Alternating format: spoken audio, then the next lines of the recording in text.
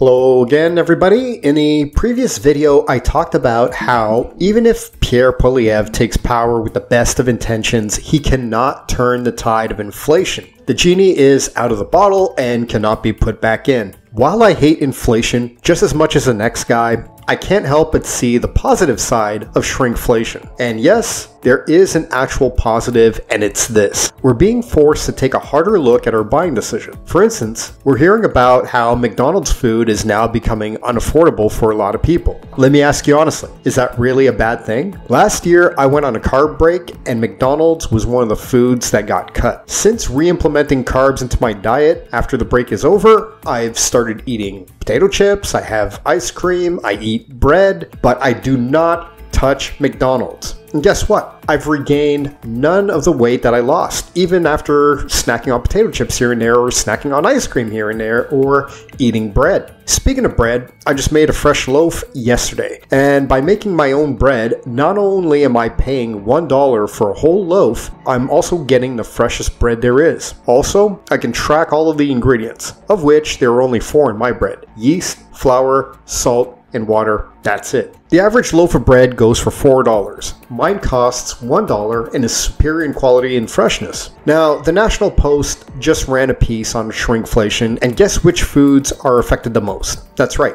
consumer packaged foods. We're talking about stuff like Kraft Dinner, Doritos, and other unhealthy processed foods you should strongly reconsider having in your pantry in the first place. Now, I'm not some woo-woo health freak trying to tell you how to live here. Far from it, I'm definitely not perfect. But what I'm trying to say is food insecurity isn't nearly as bad as people make it out to be if you become more involved in what you eat and take a more strategic approach. One thing we're planning to do in my household is canning vegetables. Every time we see vegetables on clearance and they still look okay, we'll buy them up at that cutthroat rate that they're being offered at, bring them home, can them, and eat them whenever it is that we're ready to eat them. The bottom line is no politician is going to help you on this. Not the Liberals, not the Conservatives, not the NDP. We're completely on our own here, and it's time to acknowledge this, find ways to work with the situation. YouTube is jam-packed full of resources that will show you how to make some of your favorite foods at a fraction of the retail price. I'll also be sure to leave you a link in the show notes. Check it out. It's a link to that 4-ingredient bread I mentioned, so I hope you embrace that. It's going to be delicious, and it's really not hard to perfect. And I'd also love to hear what solutions you've had for rising food costs. How badly have you been impacted? Let us know in the comments. Thank you very much for watching, and please do consider subscribing.